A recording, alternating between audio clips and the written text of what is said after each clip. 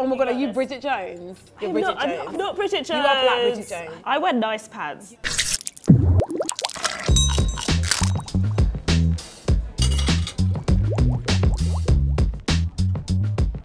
I feel like you're anti-introvert. Anti-introvert. Because, but I feel like next to you, everyone is an introvert. Maybe. So I feel like it might be quite difficult for Maybe. you to correctly assess. You're like, wait, are you an extrovert though? I feel like I'm an extrovert. I like have this thing like, when I walk into a room and like no one's looking at me. You leave the room, fall over into the room. I'm like, what's going on, guys? What's happening? What is the like full definition of an introvert? Is it just like someone that stays indoors? Extrovert, you get your energy from other people. Introvert is like you recharge by yourself. Ooh. And now, like, I 100% do not get my energy from other people. People get their energy from me. I am the energy source. So maybe you're an introvert. Hiding. But do you No, because you need people to be like, London, thank you. No, I don't need them. You don't need they it. just always are.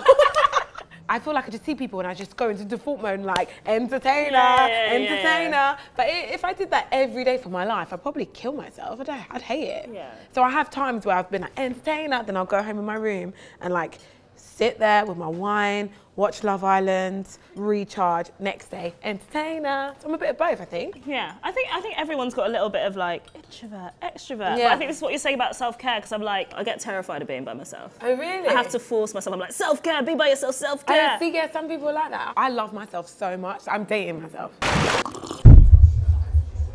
I do want to get back to my phone. So do I. There's no phones on the table, like we've done really well. We've done really well because we're not allowed to have them on the table. Yeah, but still, we've done well.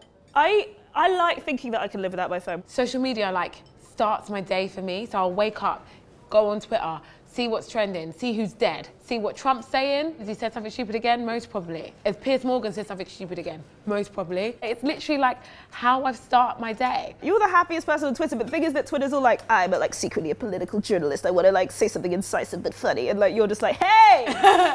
So I feel like I could do a London tweet. You want to tweet from my account? I want to tweet from your account. Can I put something really off-brand for London? No! Ah, yes. It's such a lemon. What are you saying? Do you want me to go first? Go on.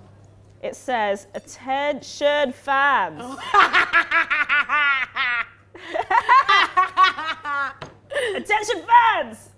This weather is so hot, I'm moving to the beach and changing my name to Brighton. And then I've put spread it like Nutella in the caps lock, an England flag, a television, and a guy in sunglasses. Do you know what? That's tweet. lovely. You can tweet that. That's lovely. That wasn't even that this bad. This is also like what you would tweet. Exactly. I would totally say that. Yours says, I feel like I'm sexually attracted to London Hughes. Not only that, but I also want to be her. I've never fancied someone that I also want to be before. Not sure how I'm gonna get over this. And I didn't at myself in it. So that makes yourself. So it actually looks like wow. You check, this is real. I get anxiety.